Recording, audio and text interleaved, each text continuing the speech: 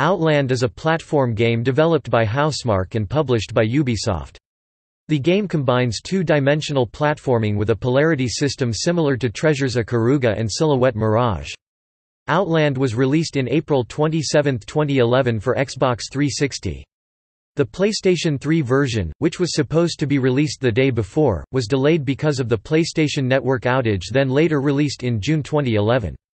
A Microsoft Windows version was released on September 29, 2014, followed by the Mac OS X version on December 21, and the Linux version was released on February 25, 2015.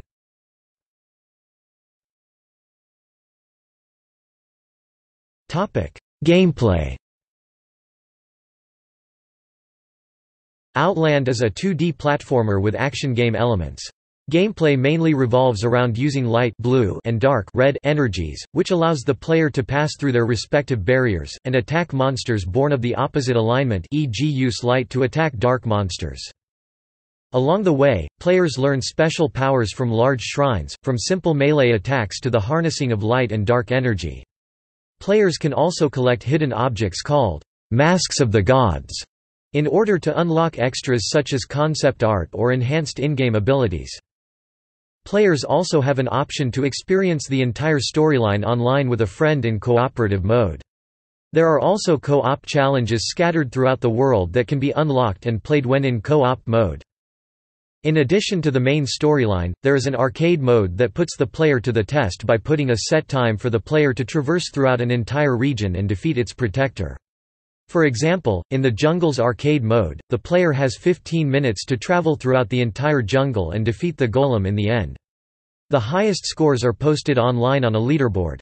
Flipping a switch, pausing the game, and dying halt the timer.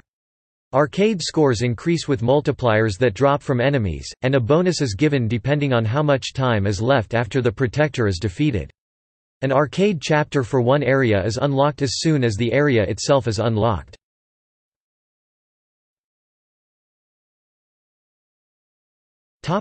Plot. In the present day, one man had started to experience dreams and visions of the past.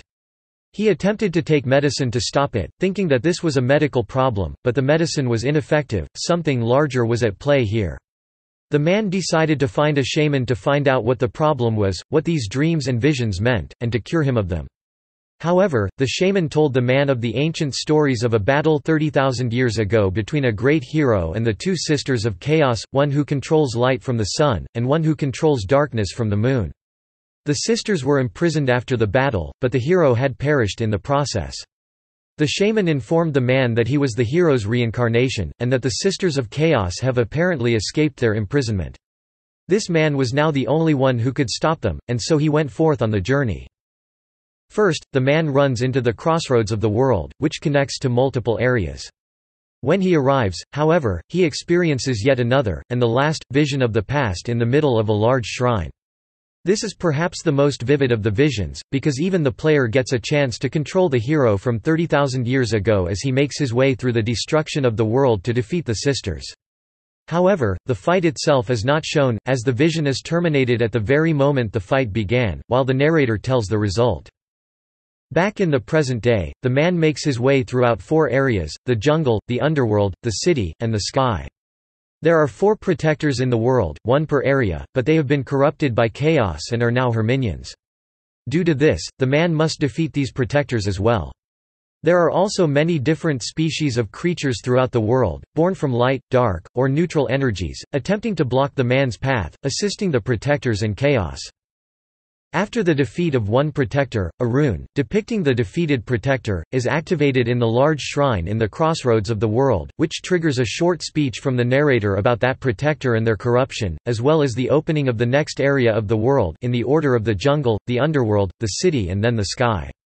When all four protectors are defeated and 4 of the 5 runes activated, the shrine teleports the man to the Temple of Eternity. The Temple of Eternity is where the sisters were imprisoned in the battle 30,000 years ago, waiting all this time for their chance to escape and uncreate the world. The man must travel throughout the Temple of Eternity, finally ending his journey at one section named the Trail of Tears. Just past the Trail of Tears is a giant ladder, identical to the one the ancient hero had used to fight the sisters. So the man climbs up the ladder and fights the sisters in one last battle to save the world. After winning the battle, the man is ready to deal the final blow and end the sisters' lives, when suddenly, the Temple of Eternity collapses. The sisters have never actually seen the world, only knowing that they wanted to destroy it and make it their own. But now, after they see the beauty and tranquility that both time and mankind had created, the sisters humbly surrender to the man and retreat back to where they belong, one sister to the sun, one to the moon. The spirit of the ancient hero from all those years ago then escapes from the man's body, as both the spirits and the man's work are complete.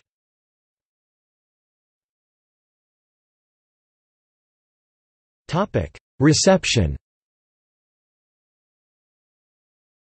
The game received favorable reviews on all platforms according to the review aggregation website Metacritic. Tom McShay of GameSpot called the game an expertly crafted platformer.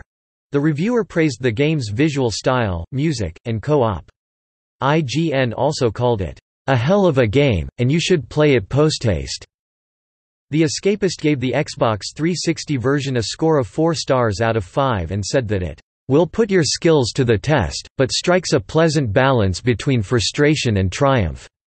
It's not the easiest game in the world, but the effort it takes to master is well worth it. The Daily Telegraph similarly gave it a score of 8 out of 10 and called it a game which is fun to play simply for the joy of playing, and when you throw in the ability to play through the story with a second person, along with some additional challenge areas designed exclusively for co-op play, Outland is a highly appealing, highly enjoyable downloadable title. The AV Club gave it a B and stated, "Boss battles are another highlight, a great example being a robed figure who can unpredictably cause colored rubble to come whizzing by from any direction." Wired gave the PlayStation 3 version a score of 8 stars out of 10 in its early review and called it a tumultuous blend of Prince of Persia-style jumping action and the bullet hell of insane shooters like a Karuga. It's complex, difficult and a lot of fun.